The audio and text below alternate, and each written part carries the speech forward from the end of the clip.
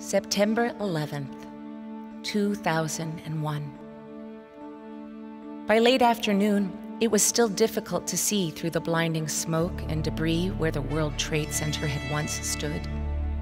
But firefighter Dan McWilliams from Ladder 157 managed to spot a lone American flag and pole on a nearby yacht docked behind the former towers. Inspired to move the flag to West Street where rescue crews were still desperately working, McWilliams was joined by two colleagues as they slowly raised the brilliant red, white, and blue against the gray desolation. Fierce hope, defiant faith. The moment would be captured forever, and America would never forget.